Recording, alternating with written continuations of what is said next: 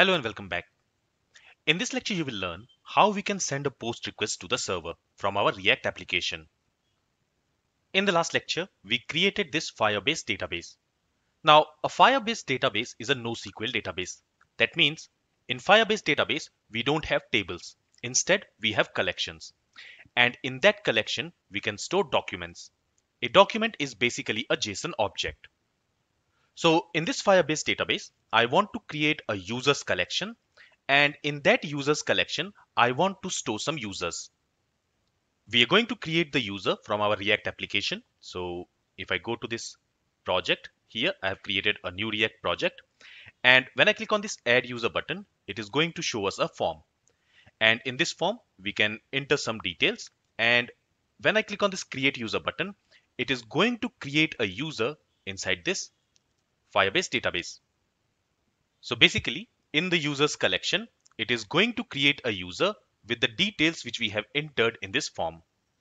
When we want to create a record or add a record in the database, from our front-end application, we send a post request. And with that post request, we send some data. And that data gets created in the database. So let's go ahead and let's write the logic to send a post request and create a user in the Firebase database. Let's go to VS Code. And here I'm in the app component. And in this app component, I'm using two other components. This user details component. So basically, this user details component is going to show all the users from our Firebase database. And then we also have this user form component. Now, if I expand this components folder and if we go to this user form component, here I have written some HTML to display this form in the web page. Now, whenever user enters something in these fields, we want to capture that value. For that, we can use useRef React hook. So in this user form component, I'm going to import useRef from React library.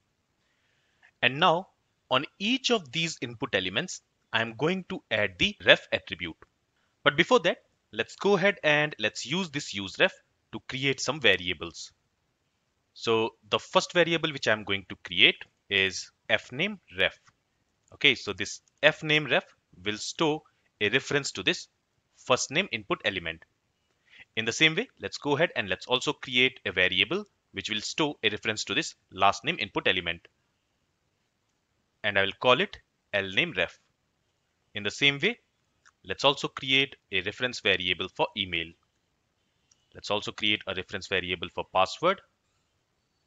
Then we also have this country dropdown and this city dropdown. So for that also, let's create reference variables.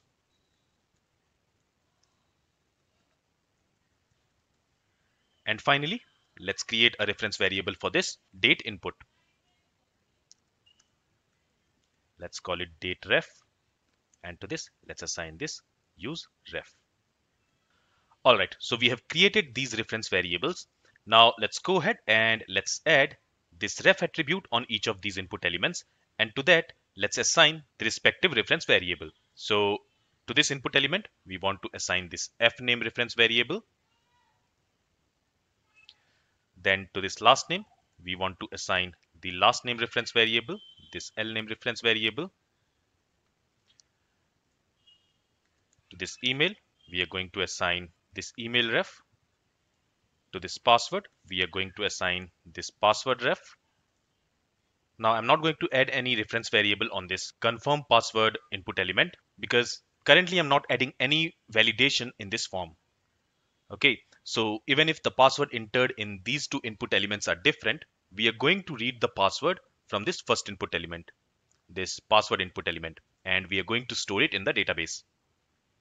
All right, let's also add this ref attribute on this country dropdown. So the name of the variable is country ref. Let's copy it and let's specify it here. In the same way, let's add a reference variable on this city dropdown. And there, let's specify the reference variable as city ref. And finally, let's also add a reference variable on this date of birth input. And to this, let's assign this date ref. All right. Now, when this button will be clicked, this form will be submitted. And when this form will be submitted, on this form, we can listen to on submit event. Okay, so when the form is submitted, we want to execute some logic. So to this on submit event handler, let's assign a function. Let's call it on create user, and let's go ahead and let's create this function. So when this form will be submitted, this function will be called. Inside this function, we are going to create a user object. So let's create a variable. Let's call it user. And to this, let's assign a set of curly braces. And inside this curly braces, we are going to specify some properties.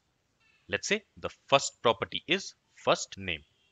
And to this, we want to assign the value which the user has entered in this input field, in this first name input field.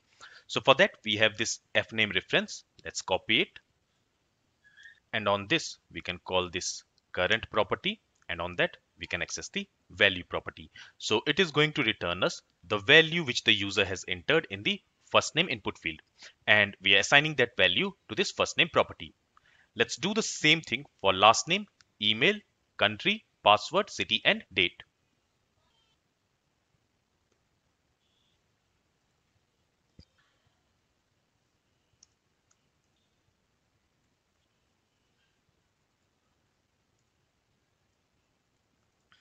Okay, so here we are creating a user object with these properties. Now, for now, let's go ahead and let's log this property in the console just to check if we are getting the proper value or not. So I'm going to log this user object. Let's save the changes. Let's go to the web page and let's refresh the page. Let's click on this add user button. Here, let's enter some values.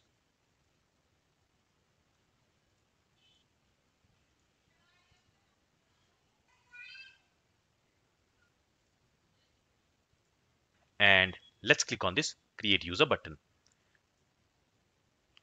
Let's also inspect the console. Here you will notice that nothing has been logged here. Now here we also have this warning, but let's ignore it for now. But you will notice that nothing has been logged here. That's because when we clicked on the submit button, the page gets reloaded. That's the default behavior of a button when we use it inside a form. So what we need to do is we need to prevent this default behavior. For that, we know that whenever this form will be submitted, this submit event will happen. And when this submit event will happen, to this, we have assigned this event handler function, this on create user function. So this function is going to receive that event object, right? And on this event object, we can call prevent default. With this, let's save the changes. Let's go back to the web page. Let's click on this add user button and let's try to add one new user.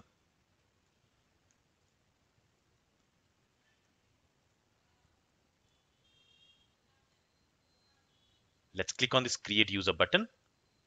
And now you will notice that an object has been logged here. If I expand this object, so here you can see the values which we have entered in this form. So first name is John, last name is Smith. Then this is the password which I entered. Here the city is Delhi. So that's what is selected here from this city drop down. Country is India. That's what it's selected here. Then the date of birth is 19/8/2022. So that's the value you will see here. And email is johnsmith@gmail.com. So that's what you will see here. So now we are able to capture the value which the user is entering in this form. And using that value, here we have created an object. Now we want to store this user object in our Firebase database. For that, we are going to send a post request. And with that post request, we are going to send this user object in the body. Now I'm going to write the logic of sending the post request to the Firebase database in our app component. So in the app component, let's create a function. Let's call this function on create user. And this function is going to receive the user object. So I'm simply going to call it user. And from within this function, we are going to send a post request. Now, in order to send a post request, I'm going to show you two ways. The first way is by using the fetch API. The fetch API is provided by the browser.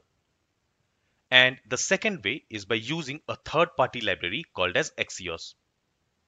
So first, let's see how we can send a post request using fetch API. So for that, we can simply call the fetch API. the fetch function, you can say. And this fetch API expects an endpoint to which it needs to send the post request as its first argument. And for the endpoint, in the last lecture, we learned that we are going to use this URL. So I'm going to copy this URL and let's pass it here. So we should pass it as a string. So this is the URL of the database. Now in this database, we want to create a users collection. So for that, I can simply say slash users.json. If you want to create a movies collection, then after this slash, you can specify movies.json. If you want to create a customer collection, after this slash, you can specify customers.json. So with this name, the Firebase database is going to create a collection. So this endpoint, this URL, is the first argument of this fetch API. Then the second argument is an optional object. And here inside this object, you can specify some options. So for example, we want to send a post request. For that, we need to use this method property, and this we need to set to post. Then with this post request, we also want to send some data. We want to send this user object. For that, we need to specify another property, which is body. And to this body, we are going to assign this user object. Now, Firebase database expects the data in JSON format. So this user is a JavaScript object. So first, we need to convert this user object into a JSON object. And to do that, we can use this JSON.stringify to convert an object into its JSON format. Okay, so here we want to convert this user object into its JSON format. Okay, so using this JSON.stringify method, we can convert a JavaScript object into its JSON format. Along with this, we can also specify other properties, for example, headers. And to this headers, again, we need to assign an object. And inside this object, we can set some headers. For example, we can set the content type. So this content type tells which type of data we are sending. Here, we are sending JSON data. So for that, we need to specify application/JSON. Here, we do not need to specify this header because the default content type is always application/JSON. But I just wanted to show you that you can also set headers using this fetch API inside this second argument. All right. So this fetch API is going to send a post request because here we have specified the method as post. And once the post request is successful, we are going to receive a response. Now this response will not come immediately. It might take some time. So here we need to wait for that response. So what we can do is this fetch API is going to return a promise. On that promise, we can use this then method, and this then method expects a callback function as its argument. So let's pass an arrow function here, and this callback function is going to receive the response. So here let's specify a parameter. Let's simply call it response. You can name it anything, but in this argument which you set here, for example, instead of response, if I call it RESP, so in this parameter, you are going to receive the response which this fetch API has returned, which this promise has returned. And for now, let's simply go ahead and let's log that response. Okay, so whenever this method will be called, it is going to send a post request to this URL. Now, when do we want to call this method? We want to call this method whenever this create user button is clicked. That means whenever this form is submitted. So we want to call this onCreateUser function when this function is executed. So from within this function. Currently, we are logging the user object, but inside this onCreateUser, I want to call this onCreateUser of this app.js component. For that, we need to pass this function from app component to user form component. And we already know how to do that. For that, on this user form, I am going to create a props, an attribute. Let's call it onCreateUser. And to this, I'm going to assign this function. And again, remember that here we don't need to use this parenthesis because here we don't want to call the function. We simply want to assign a reference of this function to this attribute. Now with this name, a property will be created on this props object. So what we are going to do is, instead of logging the user object, we are going to call props.onCreateUser. Okay, so here we are calling this onCreateUser function, and this function is expecting a user object. So we are going to pass this user object to this function. So with this, let's save the changes. Let's go to the web page and let me refresh the page. Let's click on this add user button. Let's enter some details. So let's say name is John, last name Smith, email address johnsmith@gmail.com. Let's provide some password. Let's select country as Germany, city as Berlin. Let's specify a date of birth. So I'm going to select one year. Let's say John was born in maybe 1993, June 12. Okay, and John is a male. Let's click on this create user button. And let me open developer console. Here you can see a response has been logged. If I expand this response, you can see here we have the body of the response, then we have the headers, then we have the status code and all those things. Okay, so here we have got some response from the server. Now let's go to our Firebase database and let's see if that user has been created. So you can see a collection called users has been created because that's the name we specified in this URL, as you can see. And if we expand this users collection, here we have one object, we have one data. Okay, so from our React application, we sent a post request, and using that post request, we created a user. Now, this string value which you see here, it is the unique ID which has been assigned to this object, to this JSON object. And this will be assigned automatically by the Firebase database. Okay, so this is how you can send a post request using Fetch API. Now, I also mentioned that we can also use a third-party library called Axios. So let's also try that out. For that, first we need to install Axios. And to do that, I'm going to open a new terminal. And here I'm going to type this npm command, npm install -- save. And here we want to install Axios. Let's press enter and let's wait for some time. So Axios has been installed. Now let's use this Axios library to send a post request. So here I'm going to comment this code and let's go ahead and let's use Axios. So this Axios is an object, and in order to use this object, we need to import it from Axios library. Okay, so here let's say Axios dot post because we want to make a post request. And to this post method, we need to pass two arguments. The first argument is the URL to which we want to make the post request. For that, I will simply copy this URL and let's specify it here.